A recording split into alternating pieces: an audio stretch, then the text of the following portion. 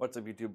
Ryan here. Welcome back to 1517 Films, where in every episode I'm always contending for the faith once for all delivered to the saints. And today we are finally picking up where we left off in chapter 5 of the story of our faith, the preaching office. So a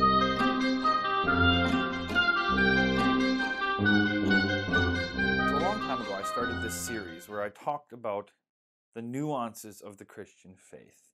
A confession worth dying for.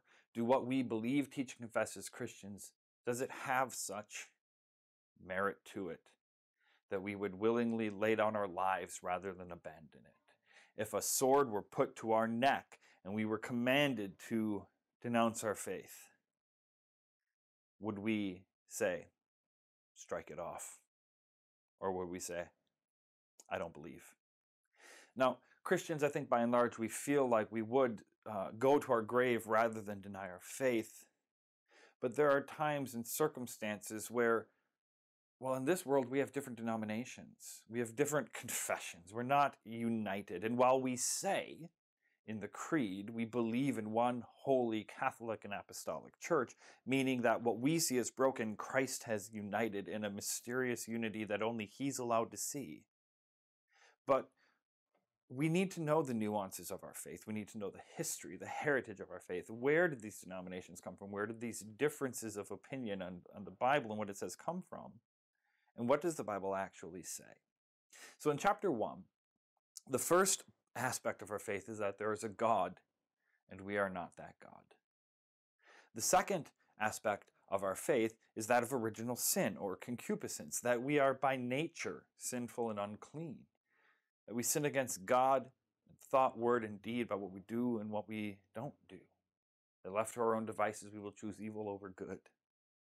In the third chapter of the story of our faith, we learned of the Son of God, who stepped down from heaven to redeem mankind by sacrificing His body and blood in their place on the cross and enduring in their place the wrath of God.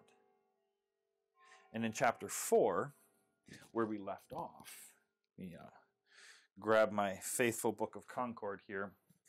Chapter 4, where we left off, justification. We are justified freely by God's grace through faith in Christ. Now, going back to chapter 1, that there is a God, and nature certainly reveals to us that there is. Even in its brokenness, we can see the original intent of the order and the design. But we've talked about how we can't know that there's a God unless He's revealed Himself. And He's revealed Himself in the person of His Son, in the flesh. Now, so there is a God. The world is broken by man. Jesus has come and died for us, and we are justified freely by His grace.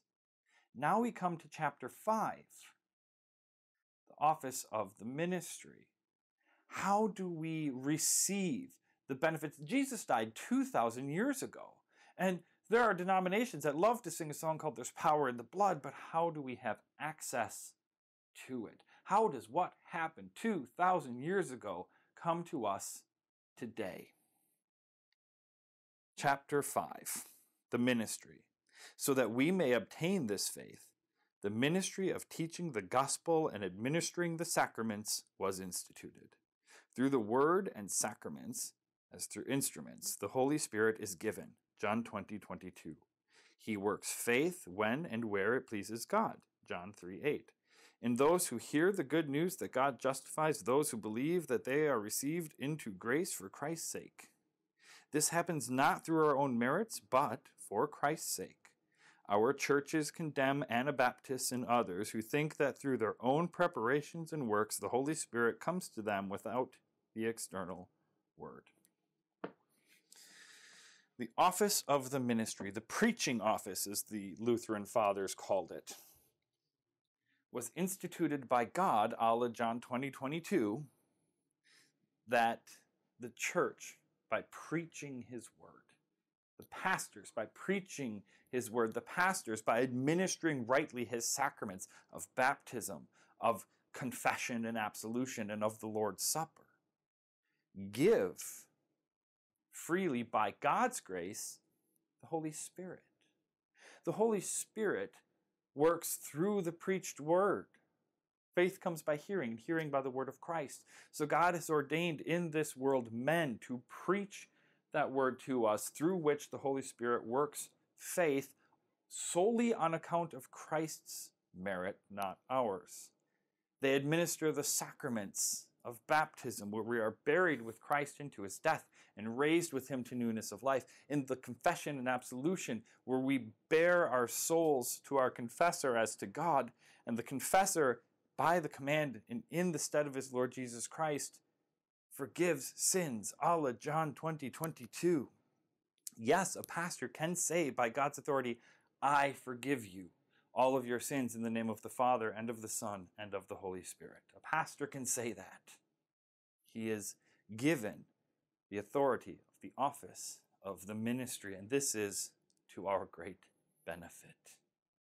So while we stand that there is a God, and we stand that we are not him, and we stand that this God has sent his Son to justify us freely by his grace, we also stand on the office of the ministry, that God has ordained these men and put them into our lives as under-shepherds of the great shepherd. You see, today in mainline American Christianity, as in the days of the Reformation, people thought that they could attain to the Holy Spirit by their own works, by spiritualism, by mysticism, by self-meditation and reflection and getting those little goose pimples. They thought that too. And so that's why the Lutheran Confession state in Article 5 on the office of the ministry that we condemn the people like the Anabaptists or anyone who thinks that they can achieve these gifts by their own merit. These are gifts given by God's grace. And they are given to his people by the men he has placed in the church as under-shepherds to Christ our great shepherd. And this is to our great benefit. What a blessing to have a God that has given to us such a gift as the office of the ministry. I'm so excited to be back and doing this, and I'm so excited I picked the book right back up. We're going to get into Article 6 in the next episode, New Obedience. So are these 5 thus far confessions worth dying for?